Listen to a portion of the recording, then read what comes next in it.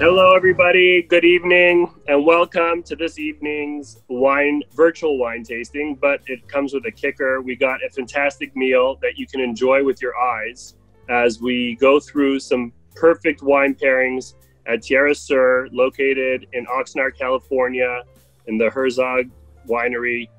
We got at the center there, we have Joseph Herzog, also known as Matti California Herzog. We got wine to his right, or to your left, we have winemaker Joe Herleman, and to his left, or your right, we got Chef Gabe Garcia. Fantastic lineup here tonight.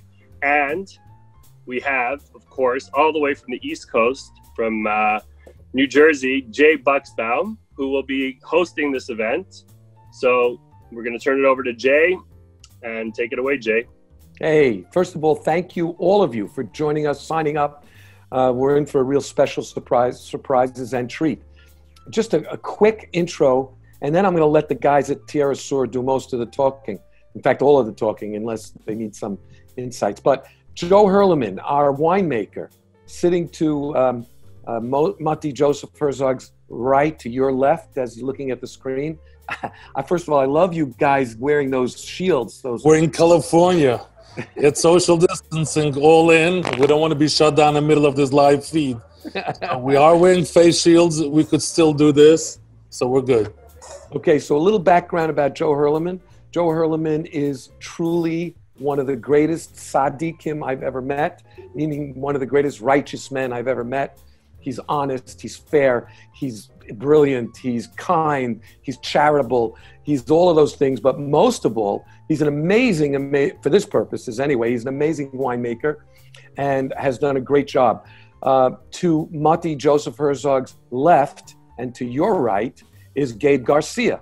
And Gabe Garcia has done an amazing job in just making this, and I know I'm prejudiced, but making Tierra Sur restaurant I think the best kosher restaurant on earth, one of the best restaurants, period, anywhere. And what's very interesting about both of these two guys is they have something very much in common. Joe Herleman took over the reins from his previous mentor and our first winemaker, Peter Stern. And Peter Stern was focused entirely. I talk about what is the unique selling proposition of each of the wineries when we did the Israeli things. And the unique selling proposition of Herzog is balance. They're always looking for perfect balance.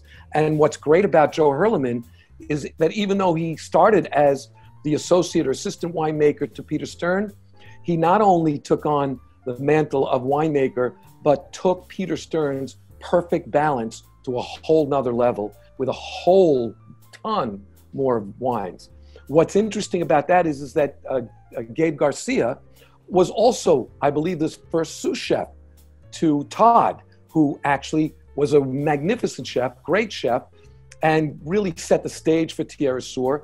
But what Gabe did was he too punched it up another notch. And today, Zagat and so many others rate Tierra Sur one of the best restaurants, certainly the best kosher restaurant that I'm aware of, and one of the best restaurants throughout California. So without further ado, I'm going to introduce you to the man who's once again has taken the reins from, our big chief honcho, David Herzog, who is now our chairman, no longer the day-to-day operating guy, who's made everybody both wonderfully crazy and wonderfully loved.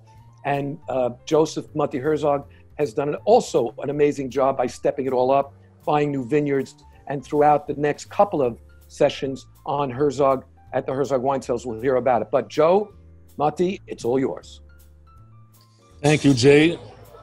Amazing introduction. I will agree with your introduction on Joe Herleman and on Gabe. I'll disagree with myself. As you've said, Joe and Gabe, they both have definitely left their mark in the food and in the wine. Like you said, Peter Stern, and then Joe took over, but he has left his mark and we have moved way ahead. And the same thing on the food side.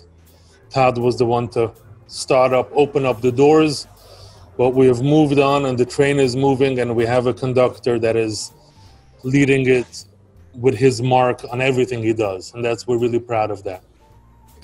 So we're going to start off our night. We have an amazing experience set, more for us, I think, than the viewers.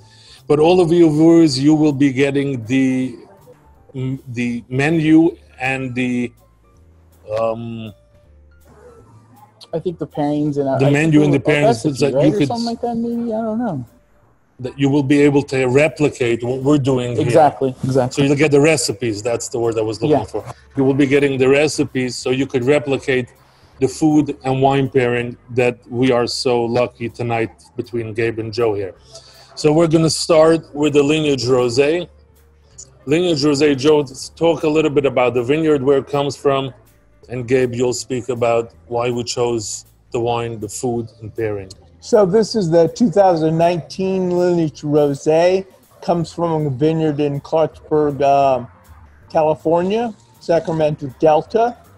It happens to be Pinot Noir, very lightly pressed and made into wine. Very fresh, clean flavors, and just a tad of sweetness to it. We could smell better with these masks than we would regular. Like we get all It the really aromas. focuses it right in our face. Oh, beautiful. Look at that. You know what? Just you should create a tasting mask now. We could do a whole new industry here. That's it. We put it here, and all we get is this nose of the wine, and we don't smell the food.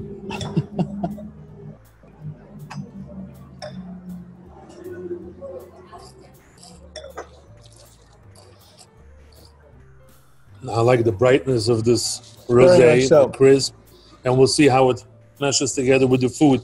Chef, what did you think while we were tasting the wine and you came up with this dish? Well, the way we've been trained and the way I was taught here at Terracer is we kind of follow seasonality.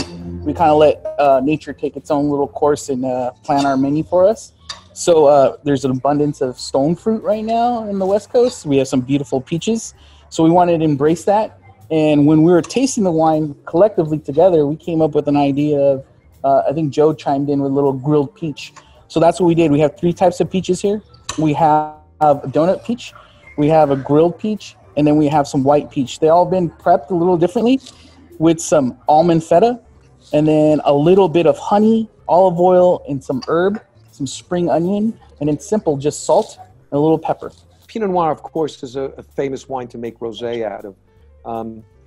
Tell me about the lightly pressing, the Sagny versus lightly pressing, or is it the same? I'm very fond of Pinot for rosé. So this was done in a very classic style. The fruit came in, full cluster press, and we pressed it for rosé. So very short length of skin contact, just the length of time it took to press it. If it was a Sagny, that is done to improve the color of another wine. So if you have a Pinot Noir or a Syrah and you want to intensify their color, you can actually pull off the clearer juice very early on during the fermentation process. So you're actually pulling clearer juice off of the must, and then by doing that, you're going to intensify the color because you're having less juice in contact with the same level of skin. That would be a Sagny. This So you is would actually a intensify pressed the wine done where it had no skin contact at all other than the pressing. Very gentle. I love Pinot for rosés, always have. It was a great choice to do these on the grill, the peaches on the grill, because I think that brightness of the peach, but a little bit of the grill note really pairs nicely from rosé. Good job. Thank you, Joe. I love this almond faux cheese. I love this. I Pretty love good, right? Almond really faux good. cheese is good. I have to say that. I was always taught to be opposed it, but the doors are opening for it because there's quality has changed since I started cooking. There's some great vegan cheese that we all could use and mix into our, meat dishes. And on the finish, how did you get that high tone of the cheese note to it? Sort of. Oh, it's just a little wannabe brine. Oh, really? Yeah. Ah, Yeah. very good. So Gabe, you actually made the cheese. It's not bought. It's not purchased. Beautiful peaches. We bought the cheese. It's a vegan feta that you can buy any store shelf. And what you do is because you could taste them right away and you'd be like, oh, what's lacking? So we made a brine with a little bit of salted water just to enhance it. And we let it soak in there, and then we pull it out. Really, Amazing. on the finish, you can get that. I love it. Love it. Chef, how do you like the pairing, and what are your notes here? Right away, the smell is amazing. And, rosé all day, as they say, especially out here when it's hot. Right now, it's hot. So we chilled the plate along with the wine. So we wanted to make sure the pairing was going to be impeccable. If anything I could add to this salad would be a little crunch texture, and maybe a little almond or a little nut. Like I said, we collectively came up with this idea, and I thought it worked out very well. And you would do a toasted almond or toasted something nut, nutty, just to bring back some little more texture. Right. That would be wonderful. This question is for Joe Herleman. We have a 19 rosé in front of us. Will this wine age, and how long will it remain fresh and wonderful? For a rosé, I always like to consume them within a year and a half. You really are looking for that clean, fresh fruitiness, and you're going to start to get age components if you let it sit for more than about a year and a half after it comes onto the market. Now, this rosé has not seen any oak. No oak. Stainless steel. Are there steel. rosés that have oak? What is the differences between rosés that have oak and rosés that don't have oak? Well, I guess you would see a difference in body. So you might see a difference in body and also flavor profile. You're going to tone down the fruit and increase something like spice or vanilla coming from the oak. But you can overpower rosé very easily with oak. So it's more of a sophisticated, not your fun everyday rosé. In my opinion, if you barrel ferment a rosé, you may limit the flexibility of the rosé. So it's going to only be for certain foods. And I would do very neutral barrels, not much oak at all. New oak. Chef Gabe, what did you do with the peaches? Like different methods and different peaches? There was 3 types of peaches we got. We just got a classic nice roasted peach. What I did is just salt it and vac pack it. Just to intensify some of the flavor. The donut peach I actually put with rice wine vinegar and some honey. Did? Yeah. So you to get a little pickled pickleness. I love it. And then we cut that super thin so we didn't want it to overpower anything else on the dish. And then the white peach was just salted and grilled. And we're going to start speaking about the Albarino. What is this? All this weird stuff. I mean, we spoke about it. Of course, I'm setting you up for this. But it's Chardonnay, Cabernet, Sauvignon Blanc. You did all kinds of weird. You did a rosé, you did an Albarino, you did a quartet. And the next 2 are not Cabernet as well, right? What's going on here? And why did you decide to do it this way? Chardonnay. Because let me explain it. Being here in the winery, working with artists, we constantly try other things. And it comes into the wine business, we're busy with Cabernet. It's going to be a Lake County. It's going to be a Napa Valley. It's going to be a Valhalla. It's going to be a Lake, Paso Robles. We keep on speaking cab.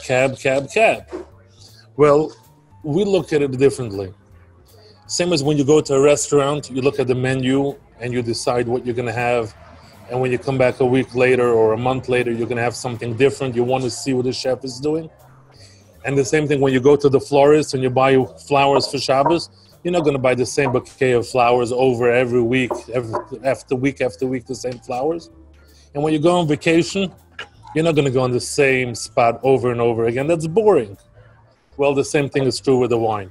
So we decided to do something different. We decided to pair the wines that you do not typically go to and speak about the wine, speak about the food, speak about pairing, and have everybody, the message that I could say tonight, be open-minded, go into your wines as you would your flowers, your food, your vacation, and let your palate taste, let your palate see what's available, and enjoy all different types of wines, all different varietals of wines, and not just the same boring wine. What is Albarino? People... There's a few different wines that Joe loves. As an artist, it's not necessarily the wine that as a winery we're going to go ahead and do, but as the artist that Joe is, these are different wines that he wants. One of them is Albarino, the other one you're working, Grenache. There's many different ones. That's Joe as a winemaker likes to have his colors, his brushes, to be able to paint the painting that he wants to paint. So we have told Joe, go ahead, find the fruit that you like, and go ahead and make that wine. Let it express whatever you want it to express. And Albarino is definitely one of them. I love it. Joe, go ahead and speak for yourself about the wine, but Right. It's a phenomenal wine. So this is the 2018 Albarino. It is a white grape that has been grown in Spain near Portugal. So it is near the coast of Spain, near Portugal. And it is a wine that really is perfect for seafood. So tonight we're having the halibut with it. Has beautiful guava, tangerine notes. This wine also was not put into oak because I don't think it would actually improve the quality. It has plenty of body on its own to pair perfectly with this halibut we have here. Let's try it. Chef, when we were originally going to taste the Albarino first and then do the Rosé second, you tasted this wine and you said, no, I think there's much more going on. Let's change stuff around. Let's change the menu and put it in second. What were you thinking? Why did you decide to change? What was it in the wine that you put it to second place because of what you thought of it? So let's talk about that first wine one more time. There's extreme amount of finesse in that wine.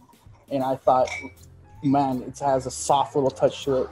Let's start the meal fresh and light. Now, when we tasted the Albarino, and just like Joe said, it's a Spanish wine, usually in the coastal region. What's it called? Galania? I forgot what region. But a lot of paella would be, paired with this, or a seafood dish of some sort.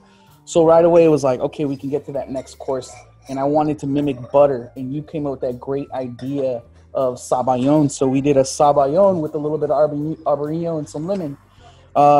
I just picked some local vegetables from my organic farmer. He grew some shishitos and some kombucha squash that we just tossed with garlic and we roasted. So we wanted to enhance all these flavors and play with chili and play with this. So this wine would blossom everything. Beautiful. Tell us about the vineyard that the Albarino comes from. Where's it from and why is it different or special? So since it's really grown in Spain near the coast, I really focused in on an area of California called the Edna Valley. That is in San Luis Obispo. I spent about 8 years in Edna Valley at another vineyard, helping establish a vineyard for Syrah, Grenache, and Viognier. So I was very, very excited. I knew this vineyard called Paragon, and I thought that it would be perfect. And going out there, you can see that you have the coastal influence of the fog coming in early in the morning, but then a nice wind coming up in the afternoon. So it doesn't get extremely warm there, and great coastal influence. So I can't pass up Edna Valley for Pinot, Syrah, or Albarino. Why is that coastal influence so much more important in white wines or Pinots versus your big, bold Cabs and Syrah? Because you really don't want so much heat influence in your whites. You want them to be cooler area so they can really focus on showing what they have to offer. And they have thinner skins. It's not the same kind of grape as a thick-skinned Cabernet Sauvignon or thick-skinned Merlot or something like that. Gabe, what wine would you suggest with an artichoke appetizer? And of course, you don't have to be a wine expert. Just what do you love? What do you think would be great with an artichoke appetizer? This artichoke would go perfect with his. It would. Go perfect, especially if you're going to use something rich to dip it in, an aioli or some kind of sort. One dish we could have added olive, which is like another richness to this dish, and it would have really worked well with this wine. Artichokes, they have a cooling effect, I don't know, on your palate. Yeah. When you eat them, it's almost like a menthol kind of thing that happens. So you got to be very cognizant of that. So whatever you're pairing a wine with it, you got to make sure it's going to be able to balance it out right, or overpower it enough so you don't get that effect. Usually when you dip it in melted butter or some sort of fat, it kind of takes away that on your tongue. So a nice chilled wine, champagne would go great with that. And, Yes. It's just, you could fry them too. So any nice white would go work well with artichoke. Oh, our Chenin Blanc would be awesome. This Arborino would be awesome. Yes. I mean, the list of Herzog wines would be great for it. All right, the next wine we're going to be tasting is going to be the Herzog Special Reserve Pinot Noir. I'll take the floor a little bit speaking about the Pinot Noir. The first year Herzog did a Pinot Noir was in 2006. We did a real beautiful Burgundy style of Pinot, light, elegant, floral. And then the next year, we did one which is more California style Pinot, which was a bigger, heavier Pinot with a backbone. And then we went away from doing it on Herzog. We did it as a small little winery project called Eagle's Landing.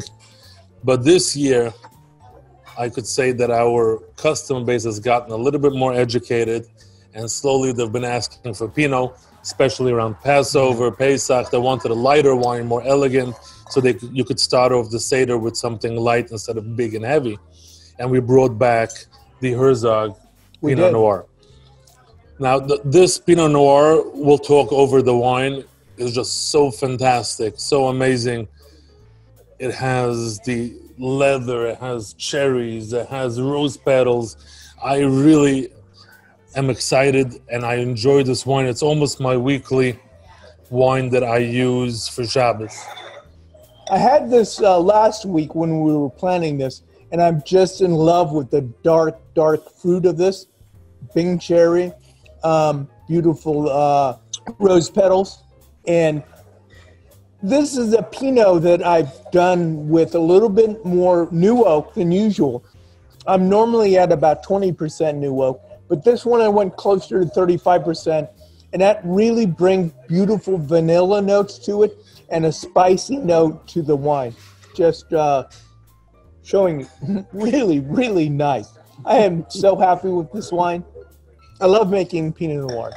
I like to describe Pinot Noir almost as, if you're looking at a garment, you have cotton, you have wool, this is silk. Yeah. The way it wears on you, the way you're delicate about it. The tannin structure is very silky on the mouth, just really, really showing nicely. And you compare food with this wine way different than any other wine. Yes. Right? Yes, you can. There's more layers, there's more going on. It's not one-dimensional. Yeah. There's all these stuff going on. Yep. What I think is interesting, and no one's mentioned it yet, but I'm sure one of our listeners is going to eventually, but I'm going to chop them out, so to speak. I'm going to up one them. And that is that Jay, you're always one on the... We got two Pinot Noirs on the table. Totally different wines. And yet, both made from the same grape. Please explain. Okay. Well, the Pinot Noir was harvested, for the Rosé, was harvested about 21 bricks from a region called Clarksburg. This Pinot comes from Santa Rita Hills in the Santa Barbara County, and really intense, done as a red wine. It comes from a very shallow soil that's basically 100% sand. Santa Rita Hills is really on the coast near Lompoc, and that's an area that at one time would be ocean, so it's very sandy. Chef, when we were tasting the wine and you came up with the dish, give us some back notes. Oh, wow, man. And for the listeners. I'm not going to lie. The Pinot was so good. It kind of sat me back and really, like, the gears started grinding in my head. We were one direction and then we went another direction, and I was thinking about flavors. Usually I have an index of flavors in my mind, We were speaking I call about it, flavor profiles, right? We're going, okay, this is naturally going to go with this. You want some richness, and we're trying it with this. And then literally the next day I sat home and I was talking with some of the other colleagues, and I go, you know what? We're just going to do classic roast chicken because it's all about the wine. We did a classic pairing of cherries because there's beautiful cherries going on right now. and we just roasted it with a nice celery rack or celery puree with onion. And we did torpedo onions and a little bit of roasted celery. Just wanted to have some earthiness and some sweetness from the celery, and just a little cherry glaze. And we actually used a little bit of Alexander Cab with the reduction of the wine to go with the cherry juice. But overall, we wanted just to really like enhance the wine and not mask the wine. How do you go about pairing food and wine? Well, for me, I know the wines, and then Gabe and I will talk about, well, we have this component, we have that component.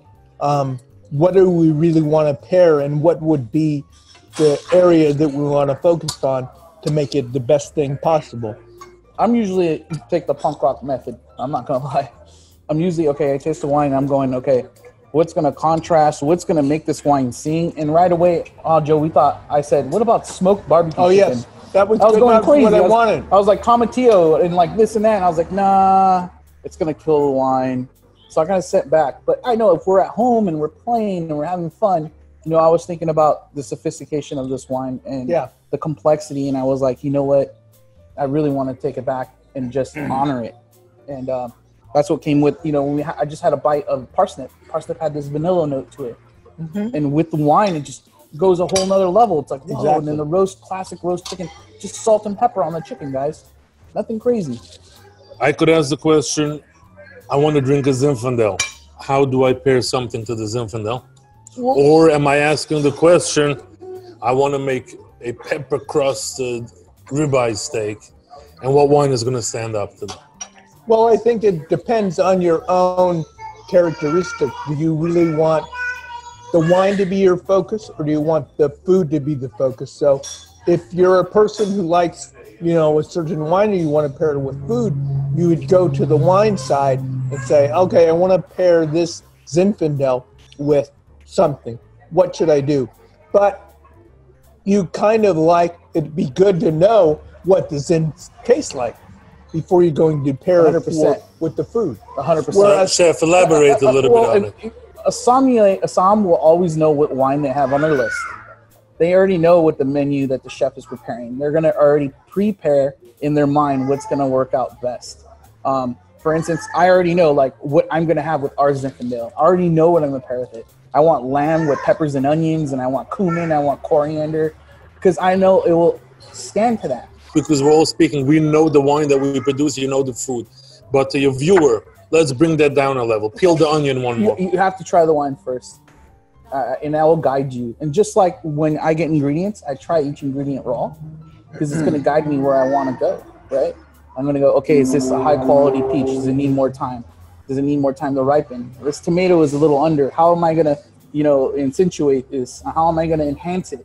And just with wine and pairing, the same thing is like you want to go, okay, some things don't work well together, but that's just me. My palate is different from Joe's palate, as long as with yours as well. So as we get, I really lean to the sweet side of things. I always want to sweeten things up, instead of like restrain myself. I want to tell you what I do. When I go to a restaurant and I trust the chef, and there are a few of them, not a lot, but there are about a half a dozen restaurants where I really trust the chef. You know what my order is? My order is, tell Chef Gabe Jay is here. That's my order. And I think, and I bring this up now because of the question about the wine, and Gabe pointed this out, just the same way is how you should trust your sommelier, especially in a place like Tierra Sur. If you have a really good, if the restaurant has a reputation for having a good sommelier, you'll either choose the food first and then say to the sommelier, what do you suggest to go with this food? And invariably, certainly if it's a good restaurant, they'll hit it right on the head. I got a couple of questions for you. Here's an interesting question from David. Oh, David Mervis. I note that you're using the same shape glasses for all the wines. How much difference does the shape of the glass make in the wine tasting? That is actually a great question, and I'm going to let both Chef and Joe answer that. One of the viewers is asking that they see that we're using all these same glasses for all the different courses? How much does shape and size make a difference in the wine for taste, aroma, smell, and so forth? If it's a proper wine glass, I very much think that you could get by with maybe a white and a red glass, that you don't necessarily need Pinot Noir, Cabernet, Syrah, glasses specific to that. If it has a big enough bowl and the proper size opening, you can really get what you're going to experience with the glass. Gabe, do you have an opinion? I'm a stickler for glasses. Sorry, Joe. That's fine. Especially when I go to, a nice proper bar, I want a Tom's Calling glass. If I'm having a martini, it's in a martini glass. Maybe it's just because I was culinary educated in school, is just some of those things. But at home, to each his own. Not all of us can afford a Bordeaux glass. Not all of us can afford that expensive bottle of Bordeaux. So I'm a blue collar drinker. So usually it's like whiskey and a nice tumbler. And when it comes to a wine glass, I'm not gonna lie. I have quite a few. But it all depends on what you're drinking. You're not gonna drink a martini in a rocks glass unless you want to look cool. Yeah, so I think, Jay, to answer your question, I think it's more in the aroma, not that much in the taste. So the next one is a blend. And actually has 18% Cabernet Sauvignon in it. But I think the Zin is going to make up for that. I think so, 15%. Joe, just drink the wine and tell me what you're picking up. And Gabe, we'll do the same with you. Dark fruit, cherry, spice, oak. And the spice and the oak comes from the barrels. It was about 18% new barrels for this wine, and about 18% one-year-old barrels for this wine, French oak. Really dark, brooding red wine. It's got some body too, Joe, compared to the Pinot. It does. Pinot is really like finesse. Joe, how much percent Zin is in here? Because I love how it's putting it all together, like meshing it together. But I'm getting the end. I'm definitely getting the finish of a Zinfandel. Yeah, so 37% Petit Verdot, about 18% Cab, about 15% Merlot, and 15% Zinfandel. And this is 16, right? Yes, this is 16. So this has more oak than your typical reserve blends or reserve wines. Yes, it has more newer oak than some of those. I'm normally at 30% new, unless it's like the Choco, which tends to be 100% new. So you can really taste and smell the sweetness of the vanilla coming from the oak, and that spiciness really pairs well with this wine.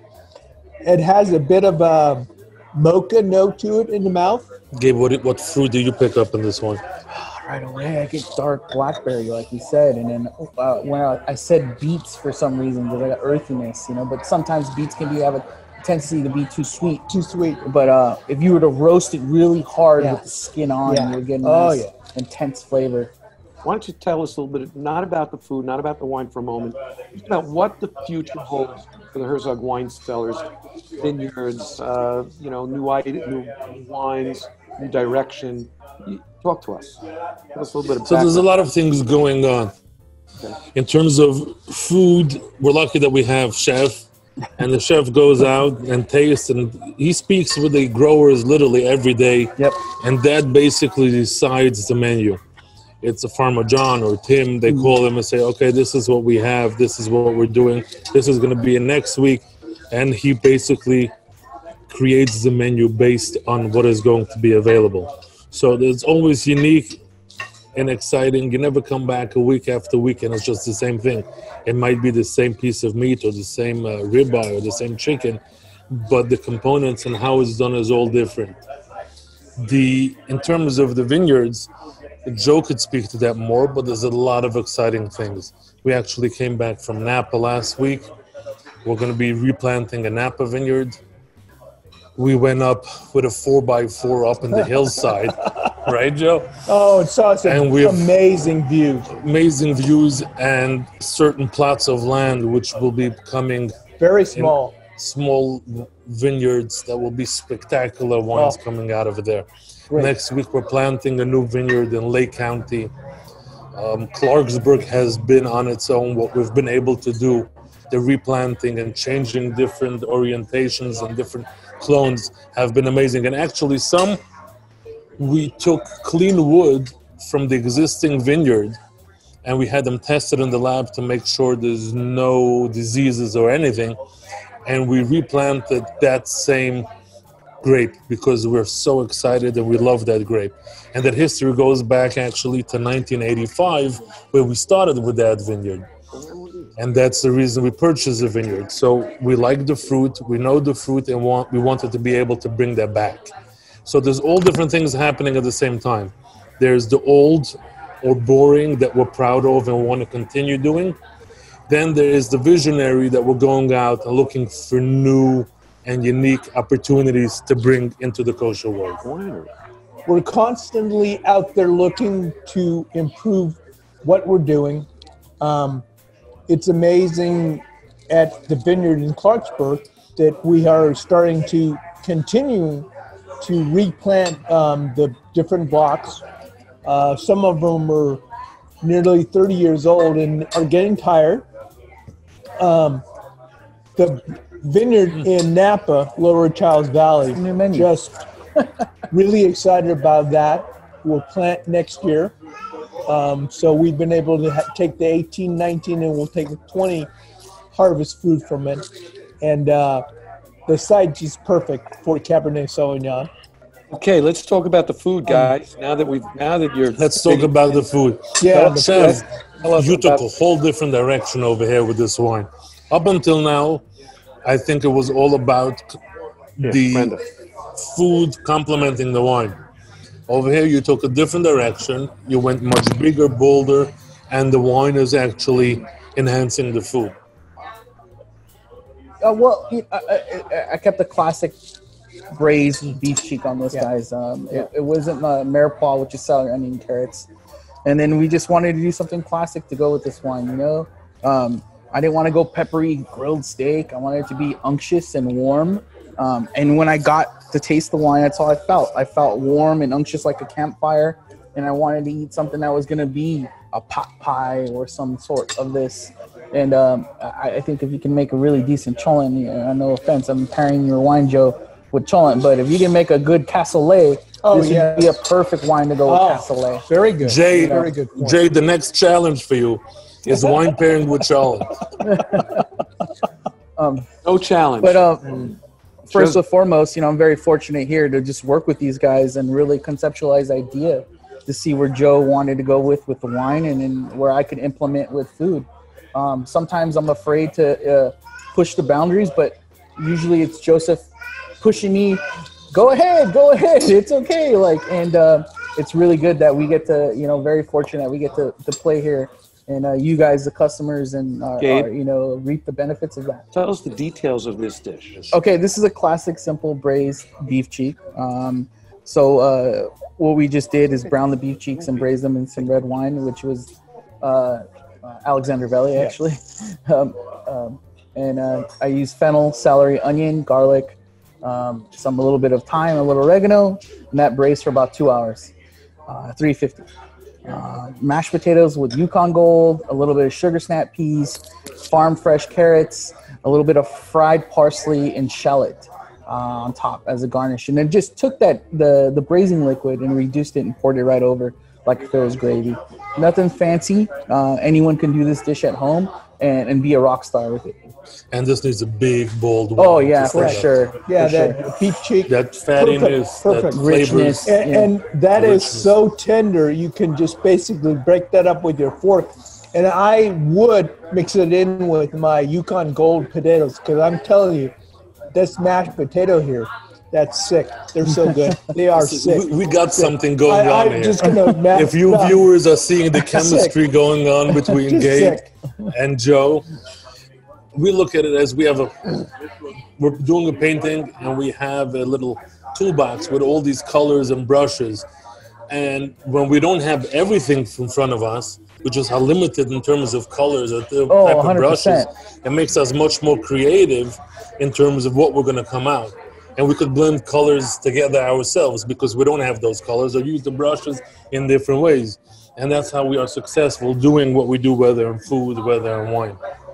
How would the Herzog lineage Pinot Noir versus the Special Reserve go with the chicken recipe? Now, let's end with that for now, and I got a few more after that. Depends which Pinot I had. As Gabe said, I would love to try the Herzog Pinot with a dry rub barbecue chicken just to see what it's like. I really want to know what that is because I have a thought that that's going to be amazing. I would say I would go with the lineage Pinot Noir with the roasted chicken if I was doing it.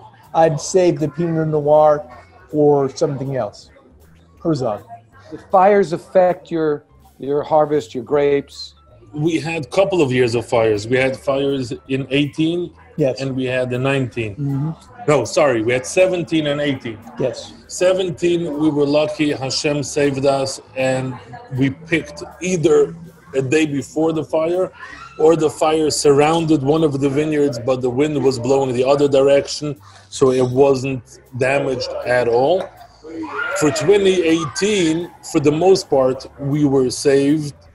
There was actually one wine, which is our Lake County wine, which we will not producing in 2018 because they got some smoke taint. So that question that you're asking, were we affected? Were other people affected? Yes, very much so.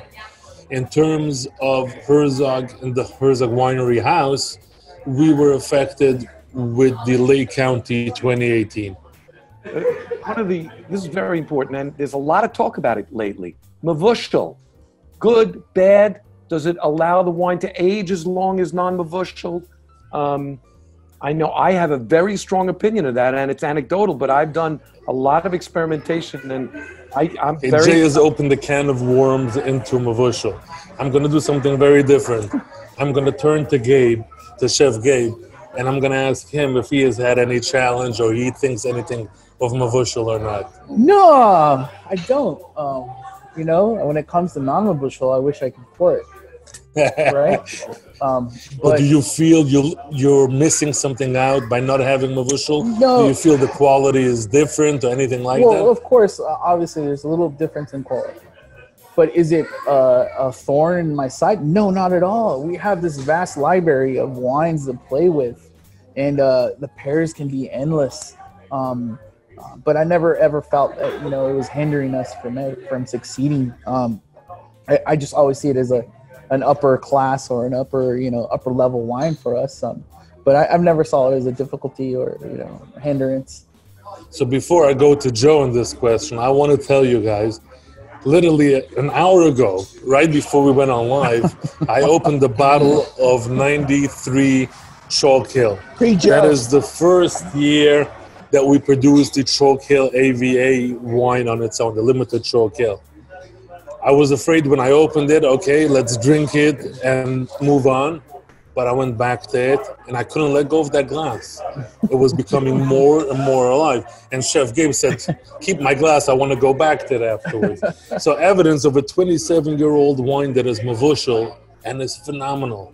I mean, literally, I had tears in my eye. It was a wow moment for me that I can't say in the wine business happens to me all the time, but this was definitely one of those wow or aha moments. Joe, I'll let you speak about the mavushal. Well, we're now on our third style of pasteurizer that we utilize for making mavushal. So I've spent 22 years, coming up 23rd harvest, really focusing and dialing in the way we're making the wine mavushal. So I feel that we really have long-aged wines that happens to be mavushal. So, I'm happy with the outcome of the wines. That's all I can say. All right, thank you guys. Thank open. you, Joe. Thank you, Joseph. Thank you, Gabe. Thank you, Jay. And thank you to all our viewers. I want to take this opportunity to open the floor. People will have the ability to unmute themselves. So for, say, something like this one. You know, something like that. Like, do you want would that work well with something lighter like chicken, or something like that, you know, more for something like heartier like beef? It's the Herzog lineage. I would have a steak, something red meat of some sort. If I was going to do some kind of poultry, I'd go with goose or maybe a duck. Something fatty. Yeah, fatty, Rich. Darker meat. Yep. Yeah. It'll great with lamb. Don't get me wrong. Oh yeah, chops would be perfect too. Lamb is also big and heavy. Mustard, some crust, you know, on top of roasted. Oh, nice. Be perfect. So what would you pair with his chicken that he's eating? Pinot Noir. All right, we're just one Greg-minded tonight, friend. Thank you. Thank you very much. Yeah, I have a question. Is there any 93 Chalk Hill left? You got to ask those for the people there. The people selling at Kosherwine.com. Right. So we actually recently had a few bottles recently that we got a hold of from a private seller, and they sold out the day that they got into the warehouse. They sold out right away. We had 2 cases. They're gone. And you know it was stored correctly. What's that? You know that the wine was stored correctly, right? Absolutely. Wow. I have to tell you, that wine was really, really amazing. Stephen Pilat is actually a member, but I'm his wife. I love dark chocolate. So which wine do you suggest? Maybe even a couple of wines for dark chocolate. A port. Yeah. How about a zin, something that is big and spicy? Would that go? A mole, it would go great with mole. Yeah, When mole. I do chocolate, I think mole pairings. Yeah, a zin. So mole would go definitely with Yes. zin. Very much so. Or Syrah. Yeah, Syrah. Right. What about our I late just new Pinot Eagles Landing Syrah is one of my favorite wines here. Thank or you. the favorite wine here. Thank you. Yeah.